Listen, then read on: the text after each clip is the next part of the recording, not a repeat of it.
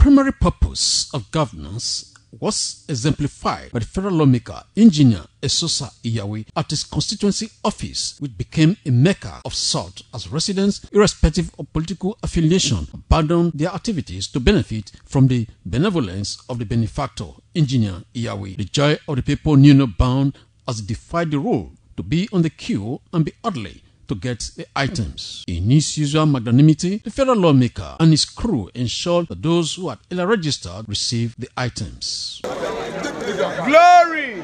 20. Glory who? 24.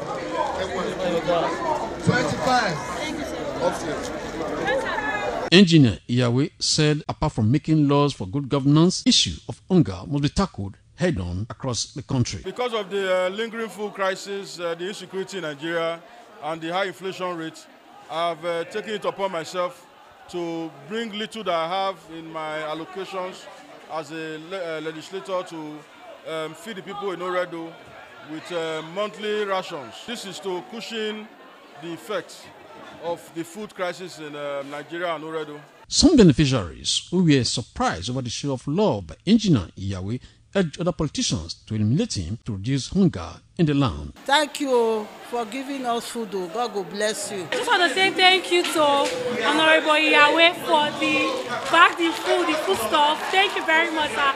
May God continue to bless you. The little one that he gave to us, it has been like a blessing to the community. So we want to say thank you to him. I say thank you, and God will continue to bless him and prosper him in Jesus' name. According to the federal lawmaker, the food bank sponsored by him will be a monthly exercise. Yamah, ITV News.